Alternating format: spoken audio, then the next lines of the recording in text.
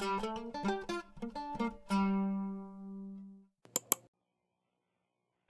and gentlemen, thank you for joining the MPRO's Colorectal Cancer Screening, Evidence-Based Recommendations and Best Practices.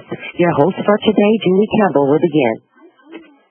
Good afternoon and welcome to today's webinar presented by MPRO. This event is part of our Michigan Cancer Control Initiative, which aims to improve cancer screening rates throughout Michigan. If you'd like to learn more, please visit our cancer control website at cancercontrol.mpro.org. If you would like to download a copy of today's slides, they'll be uploaded to the same website location. That's cancercontrol.mpro.org under the Cancer Control section. Today's speaker is Dr. Kim Turgeon, Professor of Internal Medicine within the Division of Gastroenterology at the University of Michigan Health System. She'll be talking with us today about evidence-based recommendations and best practices related to colorectal cancer screening. At this time, I'd like to turn it over to Dr. Turgeon. Good afternoon, everyone. I just want to start by saying that I have no disclosures or conflicts of interest for this talk today.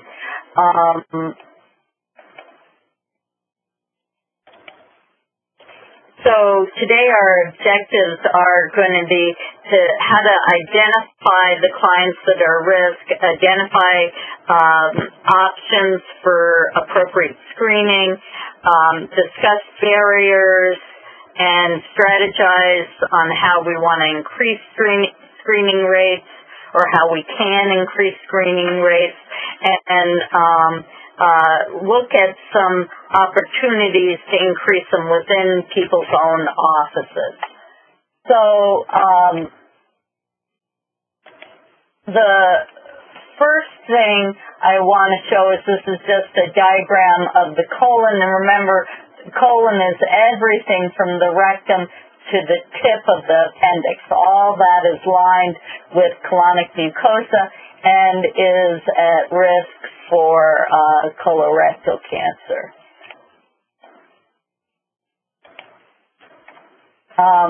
So I think one of the important points is that cancer begins asymptomatically in the early stage, and certainly when it's a polyp or precancerous lesion, it is totally asymptomatic. And it's very slow growing. We think it probably takes 5 to 10 years for a polyp, an adenomatous polyp that wants to become a colon cancer, to actually make all those changes. And colon cancer and precancerous adenomatous polyps can be found and removed in very early stages or even before it becomes a colon cancer, and therefore you can prevent colon cancer from happening. I think who's at risk? There are a lot of misconceptions in the public. It affects both men and women. It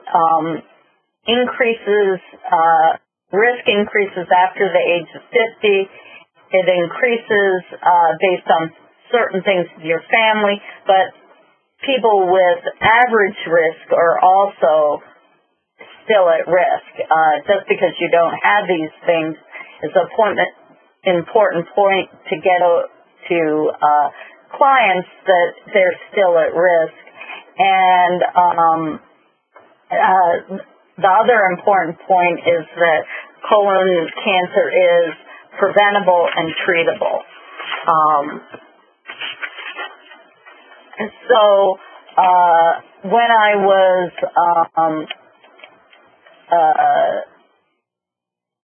starting this talk, the U.S. Preventive Task Force just had its draft out, but actually just last week they came out with the final publication, and I'll talk to you, it's the same as the draft, and I'll talk to you about the evidence behind it.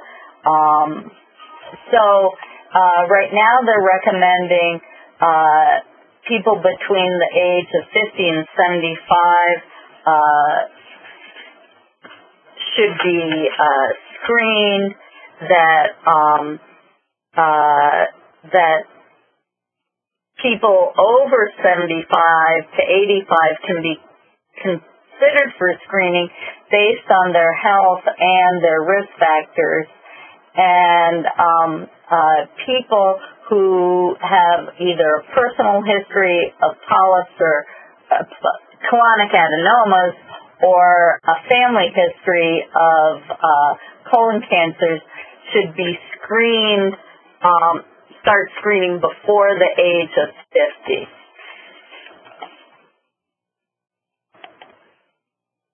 So right now for screening tests, we divide them into two different groups.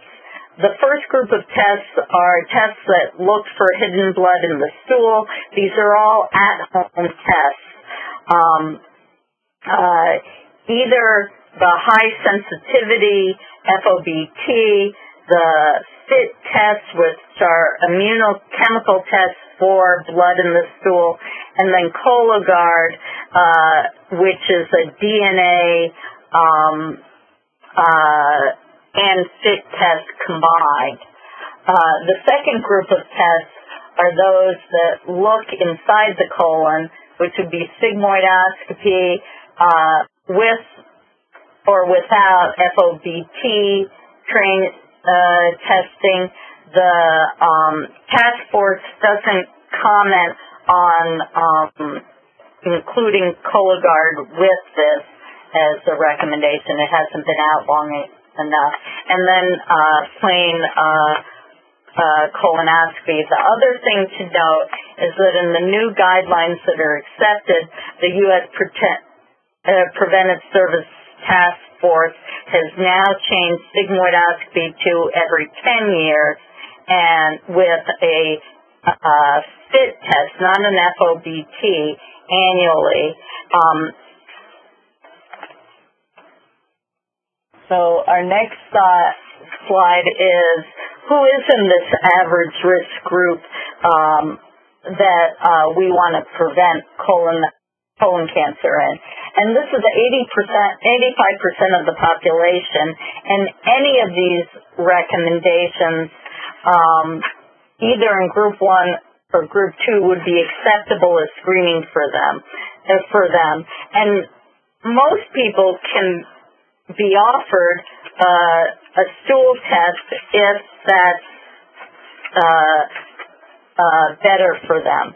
The average risk group is this group of men and women between the age of 50 and 75 who have no personal history and no family history of colon cancer, and also that have no symptoms. So people with symptoms or people with family history, the next set of recommendations and the ones we've just gone over, and I'll go over again, don't apply. So again, we can divide them into options for patients at average risk. And the first group are these at-home tests that can be performed by the patient. A high sensitivity fecal occult blood is economical. The FIT test has less dietary and medication restrictions so that they don't have to prep before the test like they would for FOBT. But both tests must be done annually. The Cologuard with the fecal DNA, it includes a FIT in it, but it doesn't need to be done annually. That can be every 3 years. The thing to make clear to patients is that all positive tests must have a colonoscopy, and the rate of positivity may be as high as 10% that get these at-home tests. Okay, so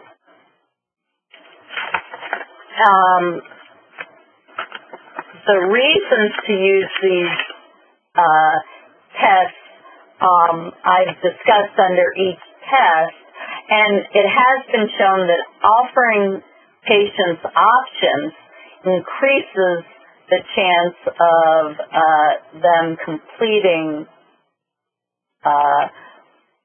screening.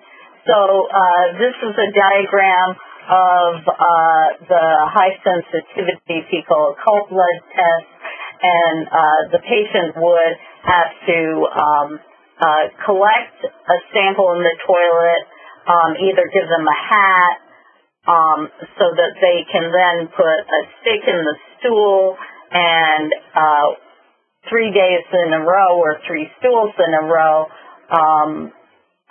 put a sample on it and send it back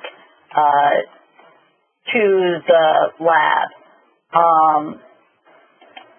The FI, the FIT test, the immunochemical tests, are very similar. They have a sample. They don't get it out of the toilet either for this.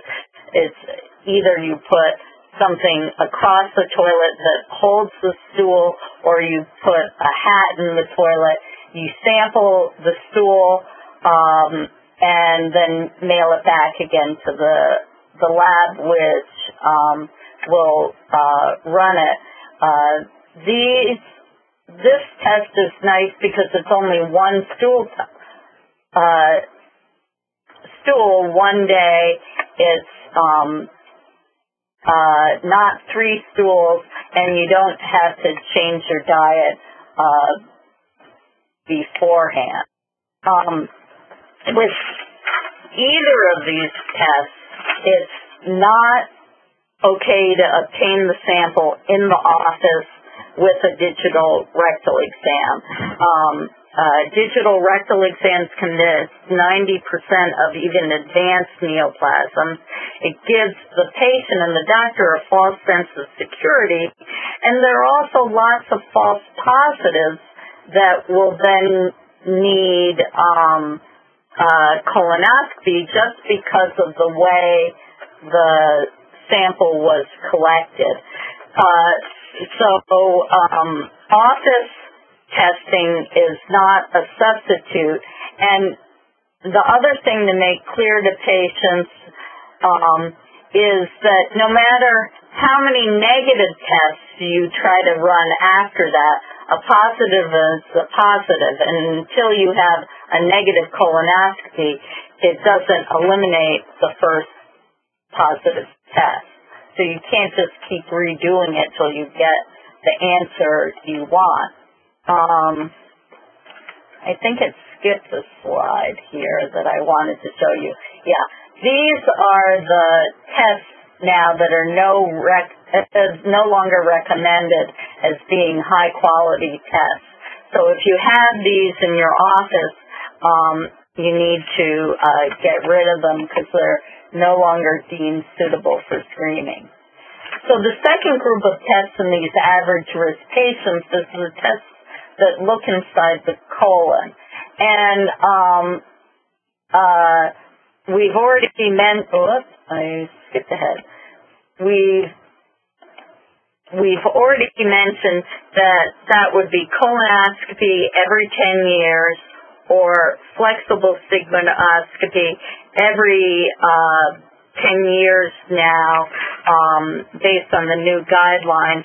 And you can add a high sensitivity FOBT every 3 years to the Flex Sig or a FIT test if you want. So now let's move on to the increase in high-risk populations that need colorectal cancer screening. These are people with personal histories of colon cancer or adenomatous polyps. They're people who have a first-degree relative with colorectal cancer. And then the high-risk group are all the people with symptoms, as well as people with known polyposis syndromes and people with inflammatory bowel disease that puts them at higher risk for colorectal cancer.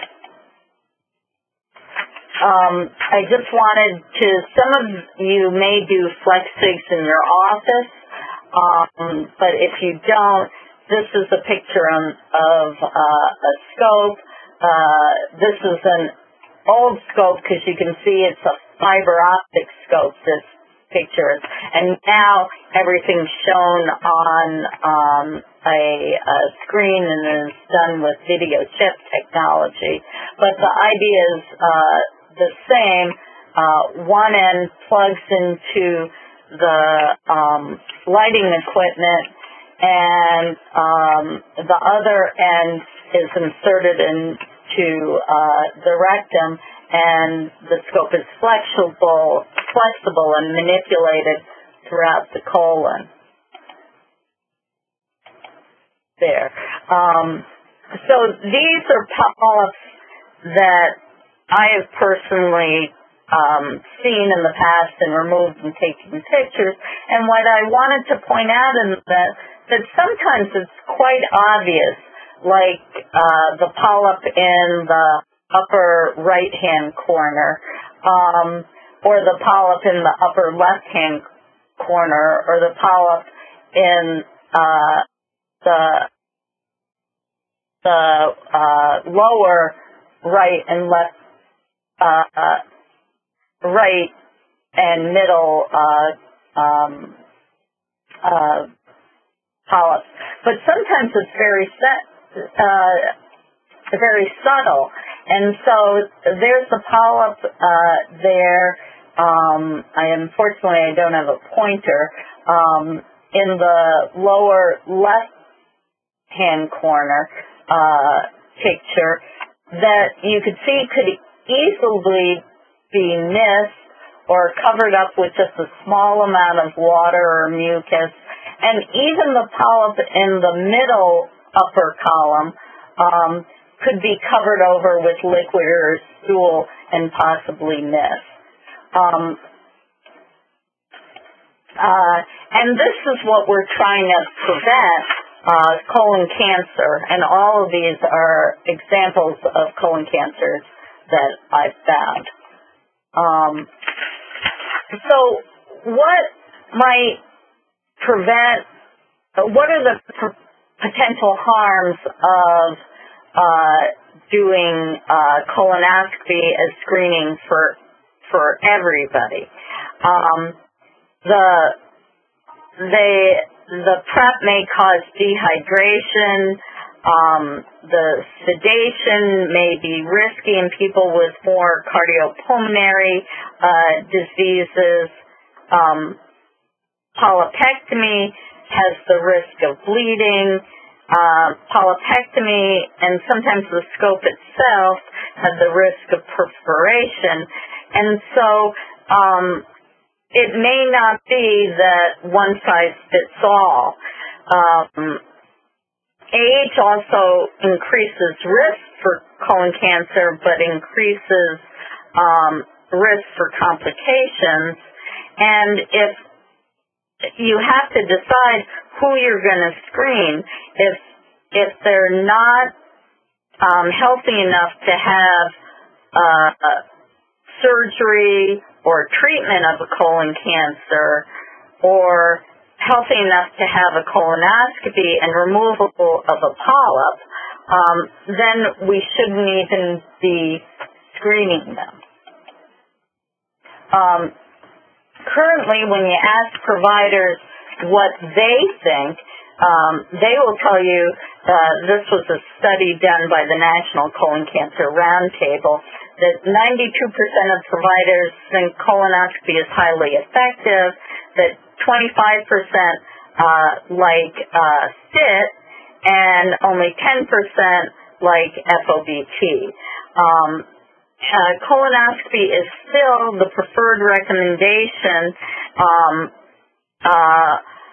for everybody, although it may not be readily available, and it may be financially not appropriate everywhere. When you look at patients, and this is a study that was published in 2013 of almost 1,000 men and women, and only 58% had completed a colorectal screening test.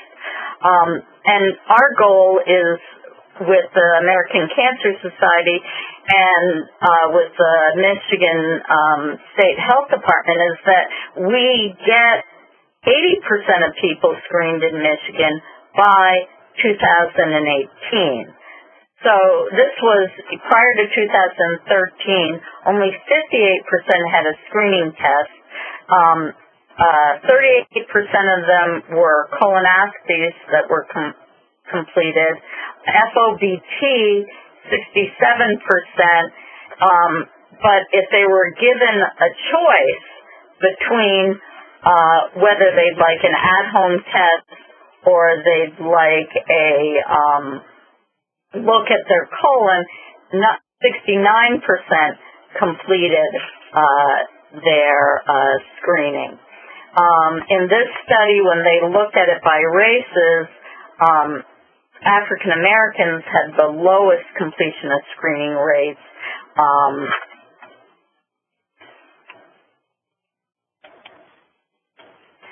So right now, what I have listed as a draft that came out in October of 15 has just been published in November of 16, and now both the Canadian task force was published in February of 16, is now very similar, as you'll see, to this draft and what has become the new recommendations from the U.S. Preventive Health Task Force. And again, as we've discussed, average risk people aged 50 to 75 should be screened with any of these methods starting at the age of 50. The older population, that choice is a very individual one. It's based on their overall health, their prior screening history, and the fact that adults that are older, if they've never been screened before for colon cancer, are more likely to benefit even in this older age group.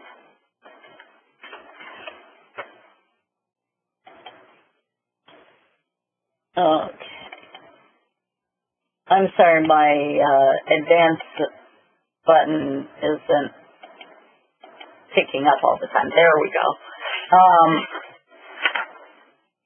So the other thing that's changed from the old guidelines to the new guidelines now is that flexible sigmoidoscopy is been moved to every 10 years with the addition of having a fit every year. Colonoscopy still remains every 10-year screening. Okay.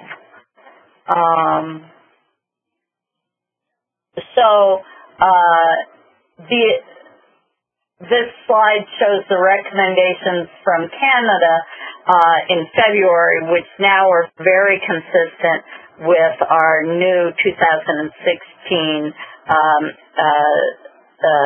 U.S. Preventive Services Task Force guidelines.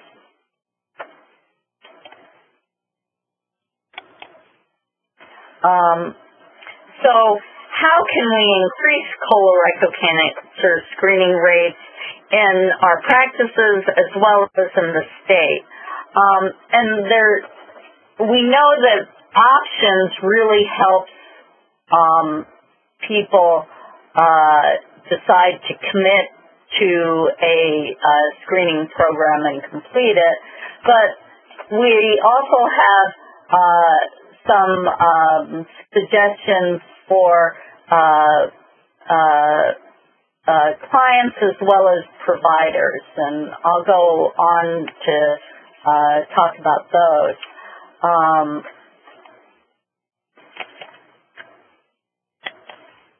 Okay, so what have we learned? This slide shows what we've learned from breast cancer, cervical cancer, and now comparing it to colon cancer screening. So we have really good evidence, and it's recommended that client reminders, so postcard to the office or a reminder at their appointment when they're due next for their screening, even by the intake staff, has been useful. That small media has been useful for all three of the cancer screenings. We have evidence that group education in breast cancer has been very useful, and I suspect soon that that will be true for colon cancer. We know one-on-one education is important. Removing the structural barriers are important to both colon cancer as well as breast cancer.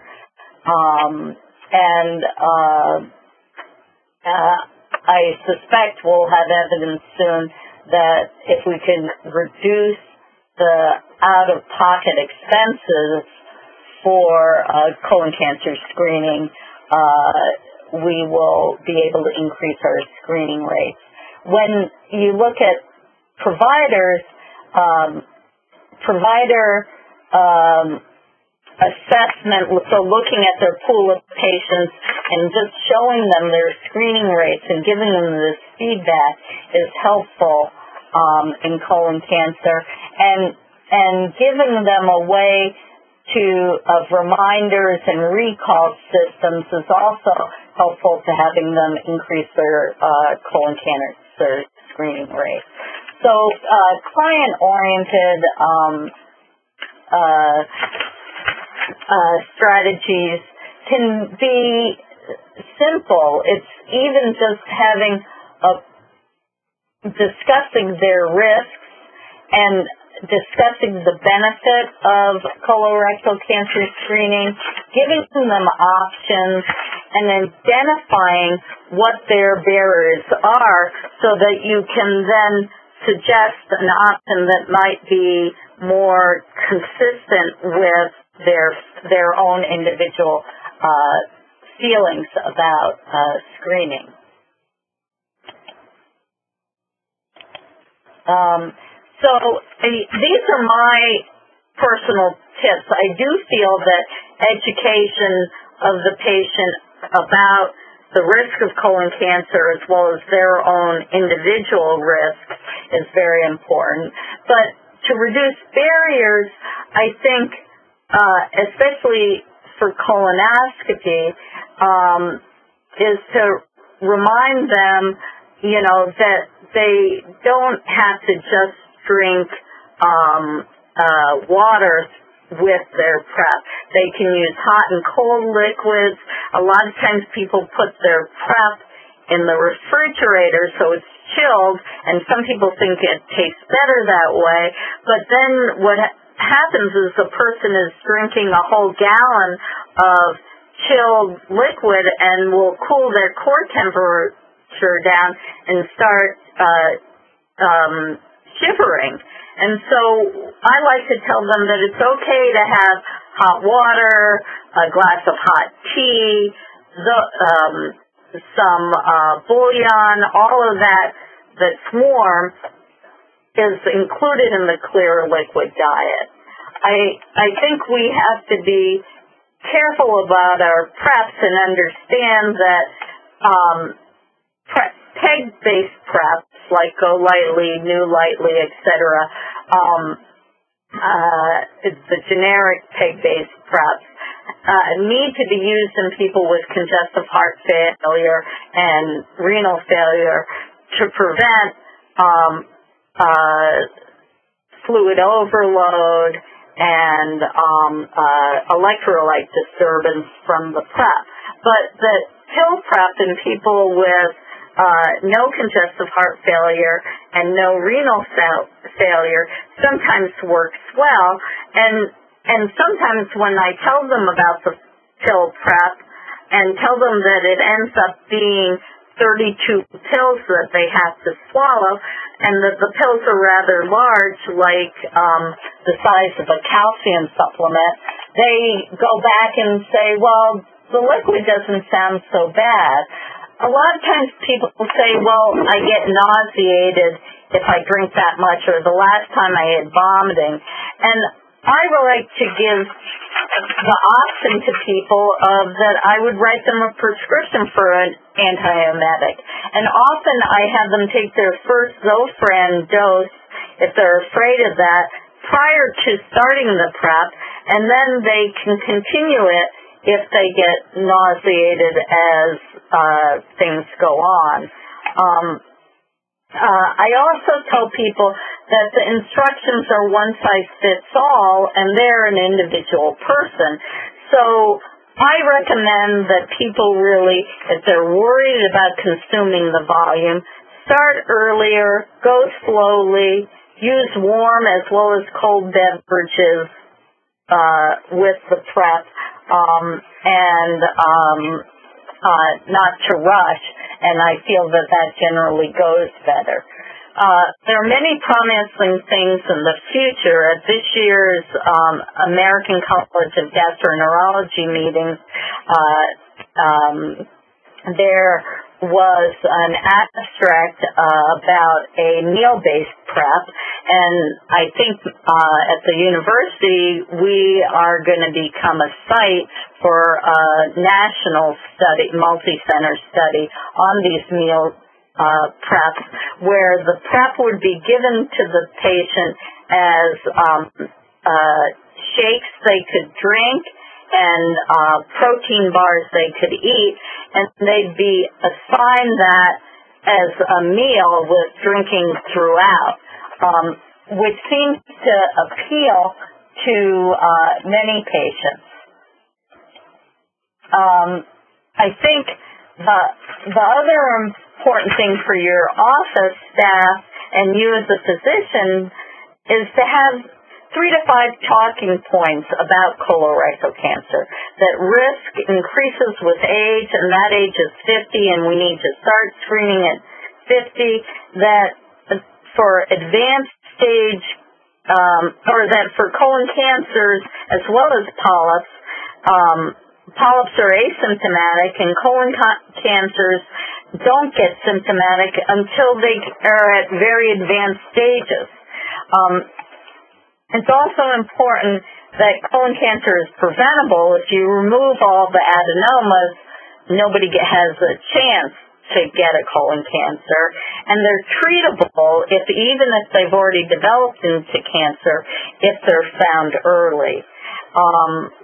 And that for average risk people, I would give them the choice of what kind of screening they would prefer, and they're more likely to participate.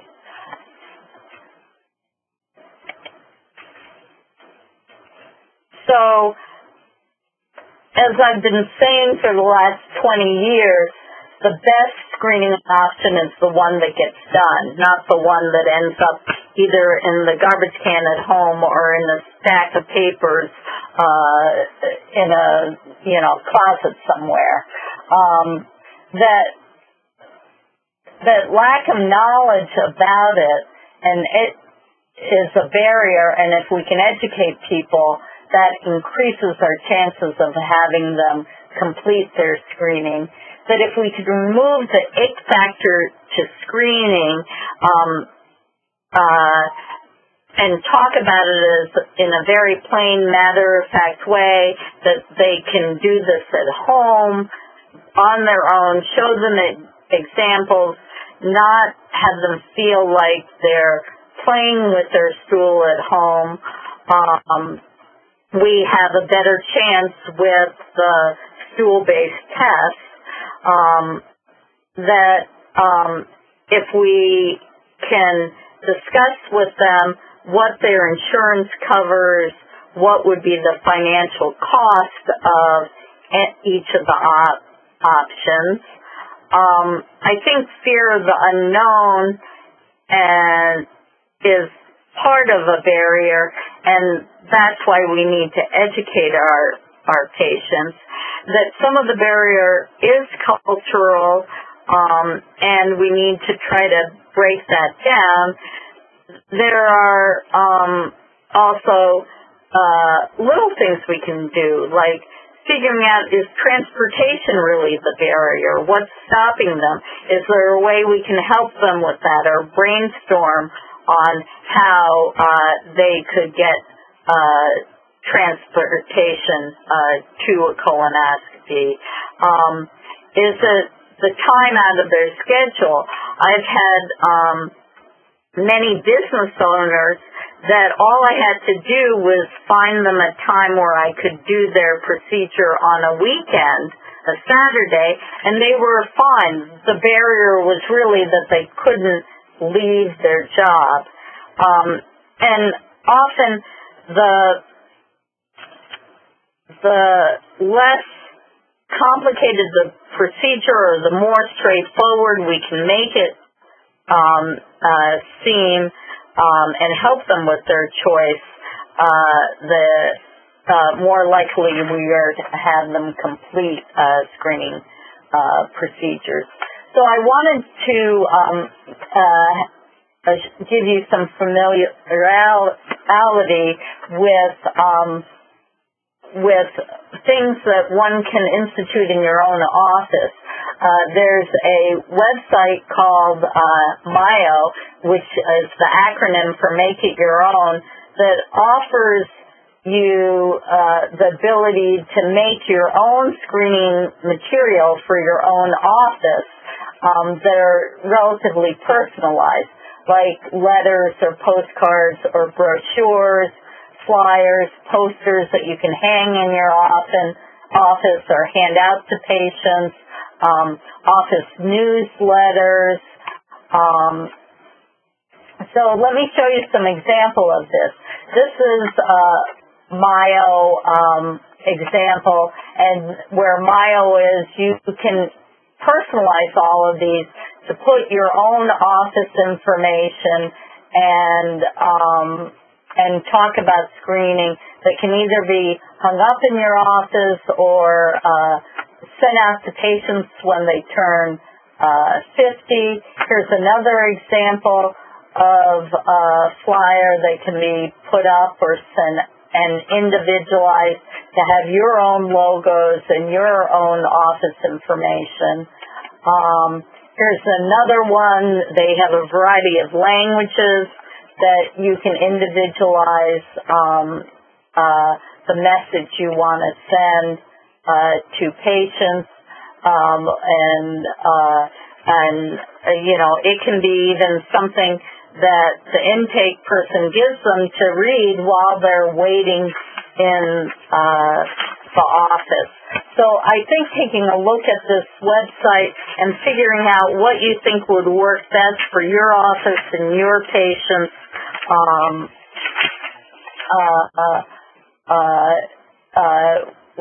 could be very useful to you. I'm having trouble forwarding again. Let's see. There. So all these things like print or telephone or email reminders, labeling them with the return address to your lab, so not just with their name and they have to label it, but do the whole process so when it comes to your lab, you know where it came from as well as it gets to your lab. And they can mail it and don't have to bring it in. To track what you've given out and follow up with them by phone or by email if it's not returned, so that you can remind them. To, in the office, discuss their options with them and assist them in scheduling appointments if they choose the flexing or colonoscope option. And then sometimes giving them a reminder call, making sure that they have their prep and they're starting it, and that they have a driver, and they remember when their appointment is. I think structural barriers are things like, office hours, like when I do a Saturday endoscopy clinic, having meetings for your practice or educational meetings for the public from your practice about colorectal screening and why it's important, to make sure you have translation services that find ways you can brainstorm and assist them with transportation or with child care or elder care if that's their barrier, and anything we can do to for financial assistance. And for that might be just in your office handing out the cards, and so that they have no cost other than to get it back to your office, to doing the test and getting it back to your office. You can pre-label and pre-stamp the return labels, anything to reduce the barriers that you're, and the reasons you aren't getting the screening done. I think for providers, it's important to know your own office screening rates and get feedback on that your goal, like everyone in Michigan, is to try to achieve that 80% screening rate by 2018. With this goal in mind, we can really save a lot of lives and save a lot of morbidity. And there are things now, if you have electronic medical record, that you can see if they can be programmed into reminding you about colorectal cancer screening. The chart can work on a way that the chart can be flagged. So if you have paper charts, so that even the front desk or the people putting them back can start the conversation, whether it's with a flyer or just reminding them that they're due, and something to read before the provider comes into the office. And working with you in your office to develop a policy on what would work best for your office operations, and understand that screening begins at the front desk, and with every staff patient comes into contact with. But that a lot of these things you can actually give them the kits, call or send out a card with a reminder if it hasn't been returned, scheduling as many appointments if they're going the route of tests that see inside the colon, before they leave the office. Some offices even try to work out ways to give the prep there and make reminder calls. So whatever system, but having a system that works for your office is good. The main thing is that we have to spread the word about colon cancer and how colon cancer screening saves lives as well as prevents cancer. I've left you with some references that you can look up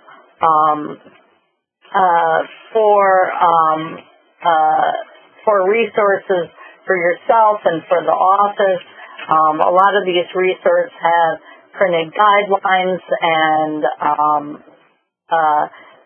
that you can print out and have on hand in your office or laminate and put up on a board or your exam rooms. Here's some more resources. Again, I'm not going forward. There. For you, and I'm happy to entertain questions and start the discussion right here. Ladies and gentlemen, if you have any questions at this time, please press the number 1 key. Again, if you have any questions at this time, please press the number 1 key. And I'm waiting for callers to join the queue at this present time. All right, while we're waiting for any questions, I just wanted to thank you again very much, Dr. Turgeon. We'd also like to make the evaluation questions available for all attendees. So if you could take a moment to let us know your thoughts on today's session. We do use participant feedback from these evaluations in order to focus future learning sessions.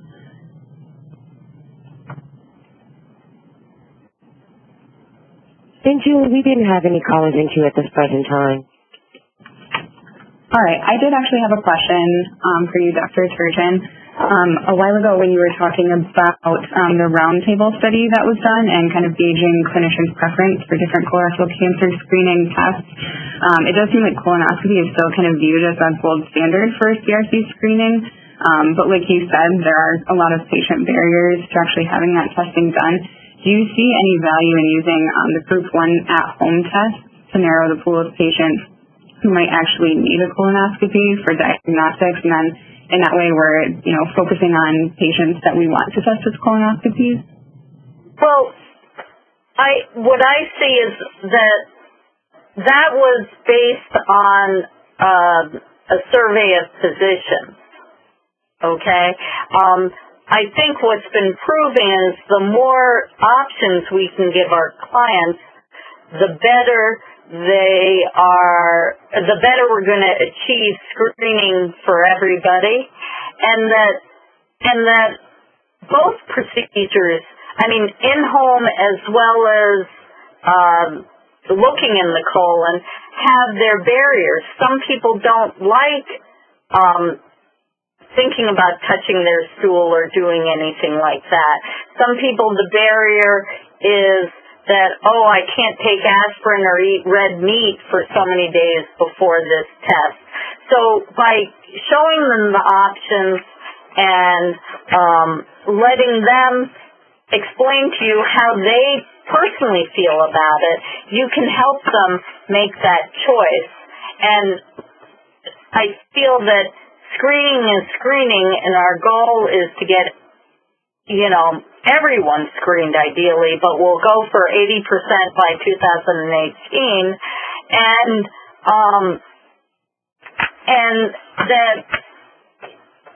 but up front they have to know that any positive tests on the at-home tests will make a colonoscopy mandatory, that you can't just, no matter how many negative tests you have after that, you can't erase a positive test, even if it was performed incorrectly. It needs to be followed up with colonoscopy. So does that answer your question? Yeah, I definitely like what you were saying about patient education, and I liked the example that you gave of spending some time talking with a patient and finding that structural barriers was actually an issue. So, yes, thank you. I think that's really important. Do we have any other questions at this time? We do not have any more questions in queue at this present time. So, ladies and gentlemen, if you have any questions or comments, please press the number 1 key. Again, if you have any questions, please press the number 1 key. Ladies, there's no questions in queue. All right, thank you. And thank you again so much, Dr. Turgeon, for your talk today. And also thank you to all of our attendees for joining us today for colorectal cancer screenings, evidence-based recommendations, and best practices. Like I mentioned before, the slides from today's presentation will be available on our website and also our YouTube page within the next week. And also be sure to join us for our upcoming webinar on January 10th, Smoking Cessation Counseling Within the Clinical Setting, and that's going to be held at the same time from noon to 1 p.m. And if there aren't any more questions, I'd just like to thank everyone again. Thank you again, Dr. Turgeon, and I hope that everyone has a great day. I would like to say thank you, ladies and gentlemen, for joining. This completes your conference call. You all disconnect and have a great day as well.